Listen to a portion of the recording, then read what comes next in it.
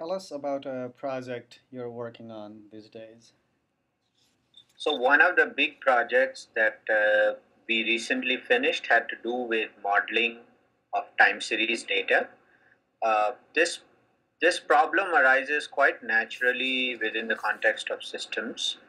So you can imagine a distributed system, and you can use any standard monitoring tool to collect a lot of data which is in the form of time series. So for instance, resource usage, like how much CPU or how much memory you're using or what is the disk IO level. Once you have this kind of time series data, then how do you mm, uh, how do you infer some knowledge out of it? And the typical way to do it is to use some time series models. And once you have these models, then you can use them to then given some new data to determine whether that data comes from a normal operating system or there is some fault or anomaly in the system. More concretely, the approach that we used for time series modeling used autoregressive models. So you are talking about analyzing large amounts of data. What are the general approaches that are being used these days, and what are your favorite approaches?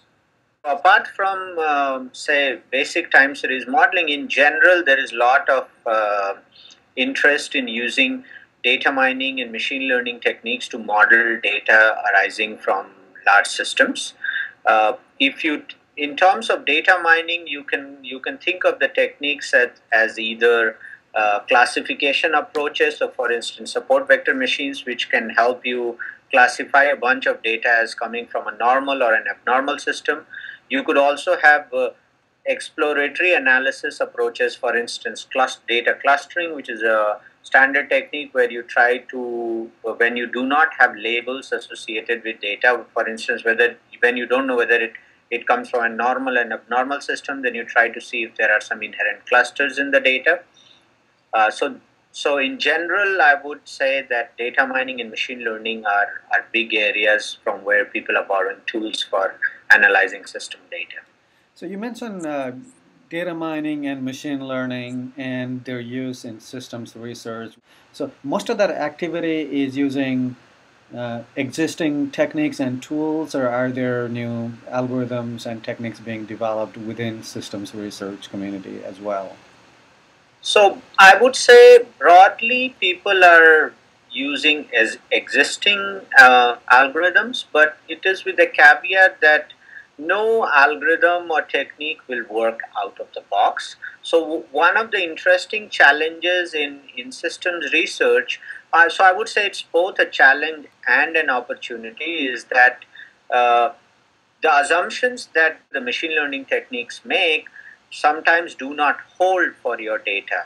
So what you might need to do is to either pre-process your data. So for instance, pre-process your data for some outliers or noise, or post-process the results of these techniques to then make the inference that you need to make. So one one source that actually helps both with pre-processing or post-processing is the fact that you are not getting this data from an unknown system. Most of the time, you have a lot of domain knowledge about the system. So you can incorporate some of that domain knowledge and improve the performance of these basic algorithms. So tell us about a specific experiment or a specific set of data that you collected where you have successfully used the approach that you just mentioned.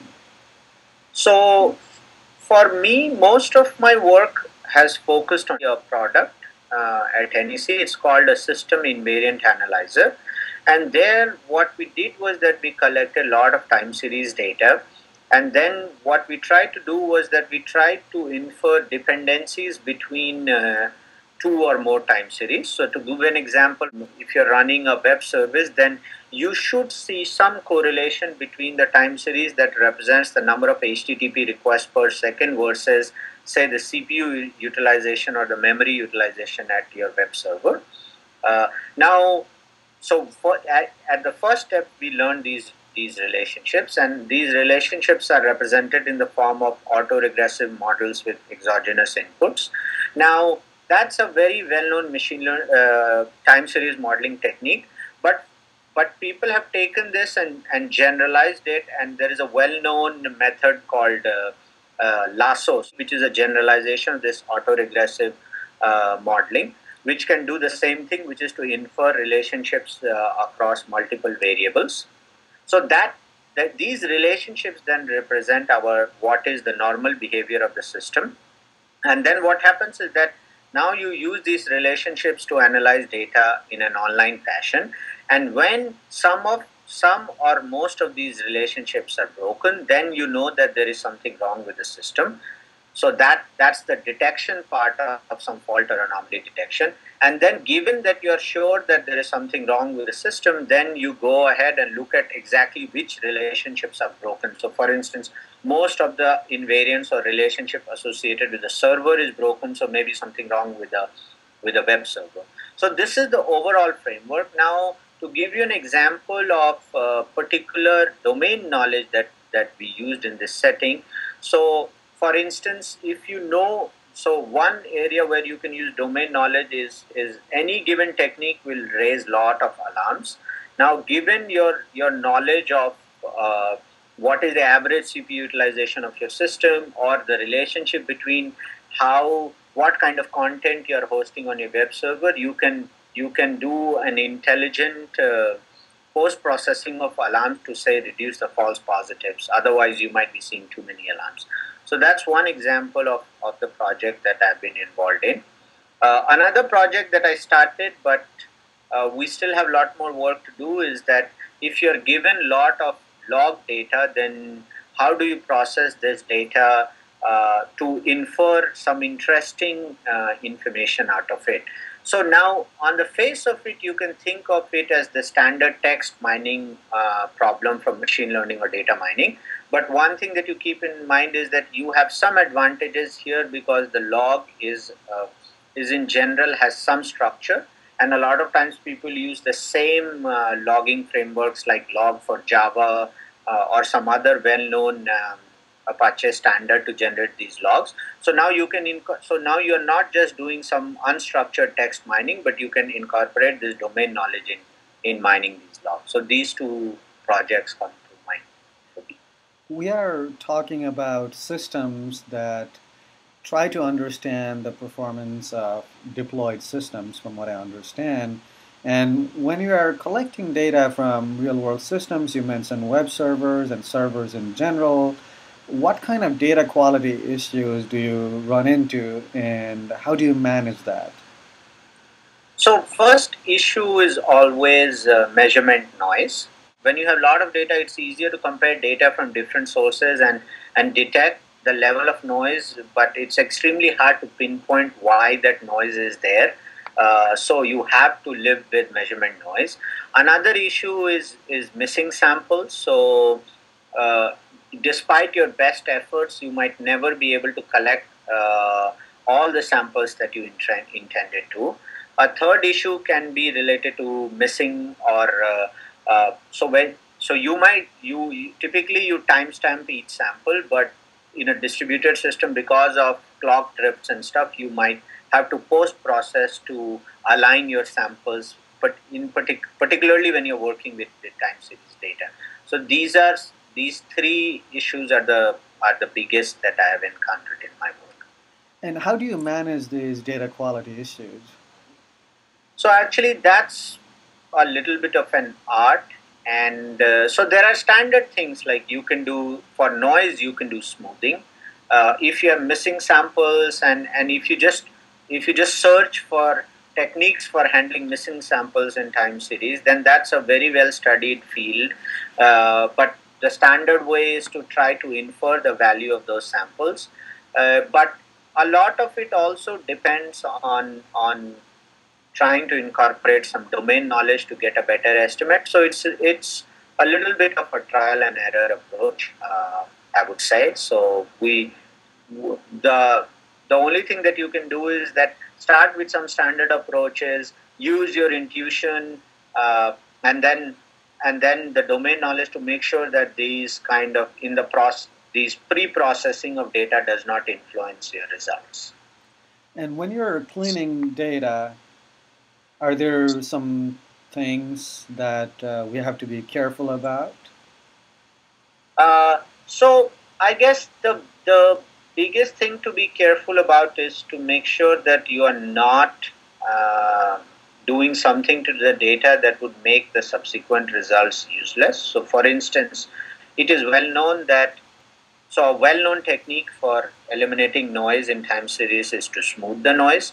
But then, if your follow-up modeling is about it depends on the correlation between different time series, then it is well known that if you over smooth the time series, then you will start seeing artificial correlations because smoothing always increases correlation. So that is one thing that you have to. That's a small example of something that you have to keep in mind. But in general, there is a danger of learning something useless, because a lot of times what happens is that you don't work with the raw data, you try to extract some features out of that raw data and then do learning based on that. So one, in terms of ending up with some results that seem meaningful but are actually not. There are some papers there. The problem was that you are getting a time series in an online fashion and you are chopping it into smaller subsequences, and these smaller subsequences are your features, and then you try to cluster them to figure out whether the behavior that you are seeing at time t is same as some t minus is the same as some behavior in the past. Now, this, on the face of it, this seems like a reasonable approach, but that paper shows that looking at subsequences actually there are some issues with it that can influence the results. So that's definitely a good paper to look at these bigger dangers. Also, in 2008, there was a paper, and there they give well-known case studies. And one of the things that they point out is that a lot of times the problem arises because you are using data out of context. So typically it happens that you go and get data that somebody else has collected and then use it as input to your algorithm or for your purposes. And sometimes using data out of context can lead to results that are not strictly correct. So there is, at the micro level, you have to be careful about these pre-processing steps, but at the macro level, when you're, especially when you're processing the data into some other feature and using those features, you have to somehow go back and validate your main results to see what you are getting is meaningful. In your work, have you been able to generalize an approach that almost always works for outlier detection? So it's hard. So here is the challenge with outliers. So suppose that you are trying to infer what is the normal behavior of the system. So then you at least have to start with some data set where you can assume that. So the strictest assumption is that it doesn't have any outliers, but that is rarely true in real world. So you could do one of the two approaches. One is that you try to do some exploratory analysis of the data, for instance, some form of clustering, to make sure that the number of outliers is small, in which case you can either throw them out of your data set, and if you cannot, then you are sure that the level of outliers is not so high that it will impact your model. Another approach that I used in one of my works is an iterative approach. So what I did was that I first built a model, then I so it's similar to cross validation approaches that people typically use in machine learning. So what you do is that you partition your training data into a number of bins, and then you use some bins as for training, and then the other bins as test cases or validation cases. So that can tell you how robust your model is to outliers. So I would say that these are the two standard approaches that everyone uses, and I also use in my work. Great. So we're talking about analyzing large amounts of data, and without storage of these large amounts of data, none of this would be possible. So what do you use in your daily work to store and manage this data when you're doing research? So I guess you could address the storage issue from several dimensions. So the first one is definitely archival. everyone should store multiple copies of their data. The second issue then that comes up, which is not strictly archival, is that a lot of times what happens is that you have a workflow or a pipeline for going from raw data to the end result, and there is a lot of intermediate data, and often I try to save this intermediate data as often as I can, because typically when you take the raw data and process into some feature and then do some data mining using these features, then if you don't save these intermediate features, then you might have to keep going and spending a lot of time in regenerating them every time you change something down the pipeline. So these are the two aspects that you have to take care of.